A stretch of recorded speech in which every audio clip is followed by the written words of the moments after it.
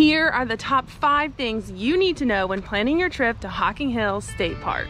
Before we get started, my name is Laura and I just finished up a year traveling to all 50 states and 52 national parks. It's easy to say that I enjoy being outside and I really love a good hike, which has brought me to Hocking Hills State Park. Hopefully by sharing these tips, you'll be able to better plan your trip, avoid the crowds, and capture some amazing views.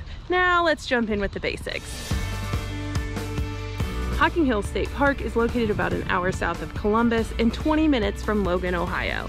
There's no entry fee to enter this state park, which means it gets pretty busy, but it's also a great place to visit. Tip number 1 is to come to Hocking Hills prepared to hike. There are 6 specific hiking units in Hocking Hills. Each one has its own parking lot and facilities. Each hiking unit does have multiple trails, so I would recommend grabbing a map that tells you about each trail, including distance and difficulty. There's short and long trails at Hocking Hills, plus easy, moderate, difficult, and accessible. So if you stop and grab a map, you'll be able to plan out everywhere that you want to hike.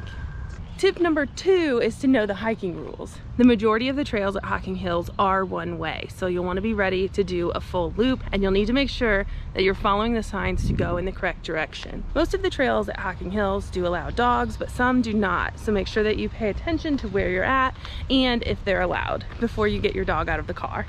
That rule is to preserve the trails and protect wildlife, so you really want to pay attention to it. You'll also notice pretty quickly that there's no swimming or wading allowed in the park. So even though it might look easy to cross a river or stand under a waterfall, it is not allowed.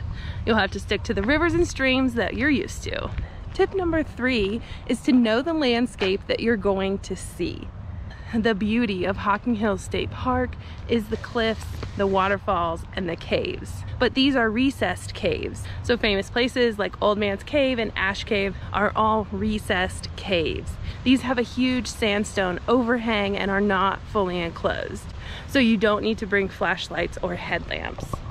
If you are looking for something that is more traditionally cave-like, make sure you check out the Rock House Trail. This one is almost completely enclosed.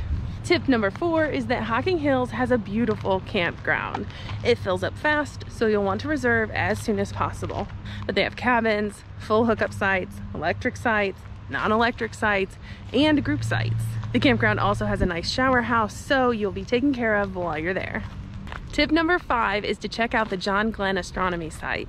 This huge open area is a great place to check out the stars any night of the week, but on the weekends during the summer, the park volunteers bring out telescopes, and you can stop by for free and check them out. This is just a 5-minute drive from the campground, so it is the perfect spot to check out the night sky.